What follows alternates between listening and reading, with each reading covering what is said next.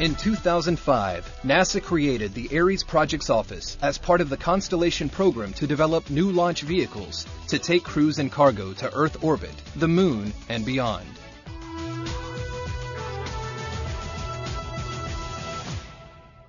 The Ares projects leverage 50 years of space transportation design experience and hardware to provide America once again with the space exploration capability it needs to move beyond Earth's orbit.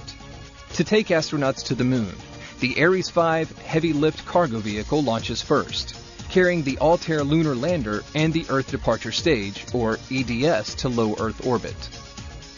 The Ares 5 uses two 5.5-segment solid rocket boosters, evolved from the current 4-segment design used by the Space Shuttle. The core stage also includes 6 RS-68 engines, upgraded from the version in use today on the Delta IV cargo vehicle. The Earth departure stage, powered by a J2X engine derived from the Apollo J2 design, makes the final push to orbit, where the EDS and Altair will await the crew. The Ares 1 will launch soon after, carrying its crew of 4 to orbit in the Orion Crew Exploration Vehicle.